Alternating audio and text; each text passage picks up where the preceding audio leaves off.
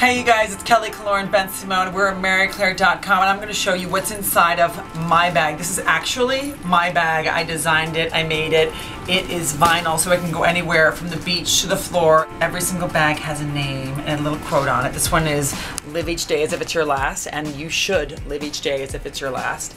This actual bag actually comes with another bag which I'm not going to show you, and it has a really cool other little bag just in case you want to go for lunch and you don't want to carry a monster bag. And then inside of that it has the tell-all. Let's be honest, these little bags, they may look small but they can tell a lot about a person. They have stories like you've never seen. In a couple minutes I'm actually going to go to my kids' school because I have to take them some khakis because they're going to be singing in a concert for school. Some really smoking hot Marc Jacobs sunglasses. I don't know if you've ever seen their glasses, but they're thick ass. Look at that. Hey, just getting some sun here at Mary Claire. A copy of my column in AM New York.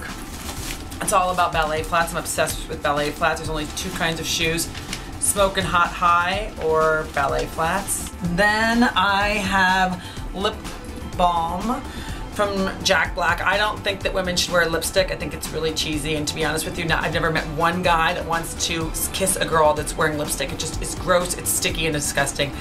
This actually smells like lemon and has a little bit of chamomile in it and has SPF, so that's good. My Hermes wallet, because I have to be chic. Orbit gum. It's not a maraca. They're jelly beans! Who carries a coffee cup of jelly beans in their bag? Me. My Louis Vuitton note cards, because I always carry thank you notes with me. I'm the queen of thank you notes. My makeup.